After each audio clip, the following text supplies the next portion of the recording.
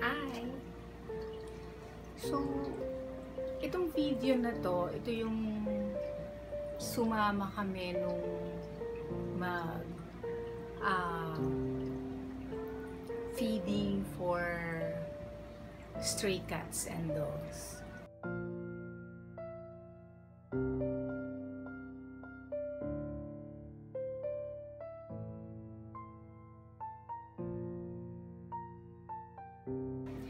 So, pumunta kami dun sa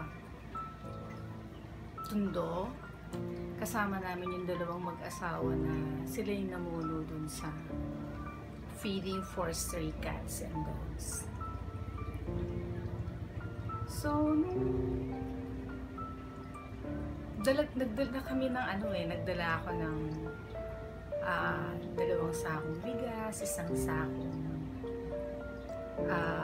cat food, isang sakong dog food para masabi ko sa sarili ko na eto, concern ako sa mga stray cats, sa mga stray dogs, makapag-share man lang ng konting blessing. So pagdating namin doon, ang dami palang mga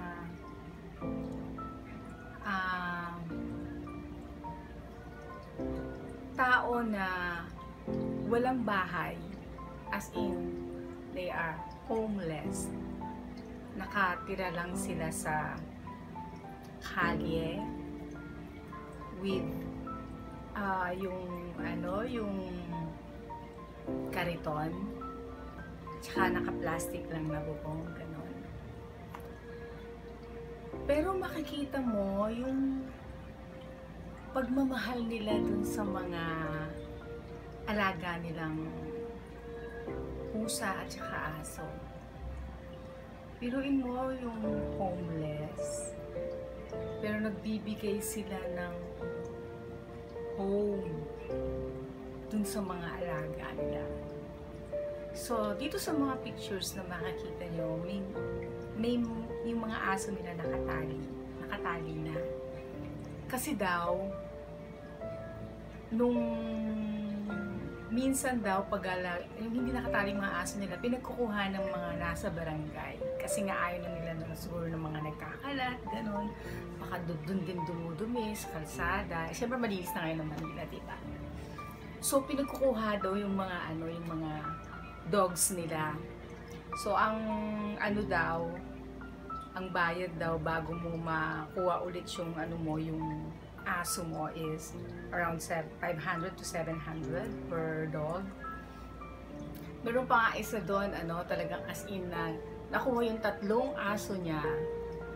So, iyak siya ng iyak kasi nga daw baka hindi naman pakain yung aso niya ng tama. Ang ginawa niya, nangutang siya 5-6. Yun ang pinatabos niya sa mga alaga ng aso. Nakakatuwa lang kasi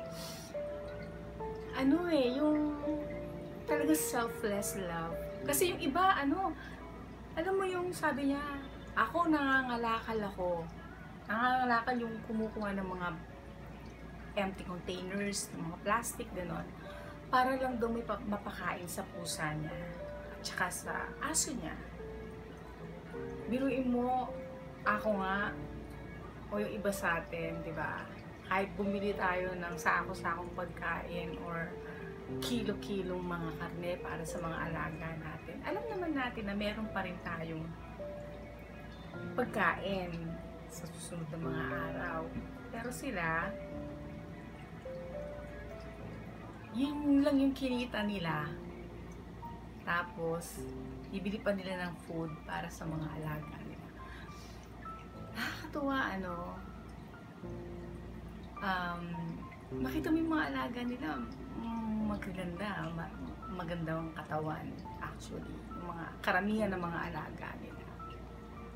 So, dito ko na-realize na ang totoong nagmamahal or pagmamahal pala sa mga animals, makikita mo sa kalye, sa mga homeless na tao.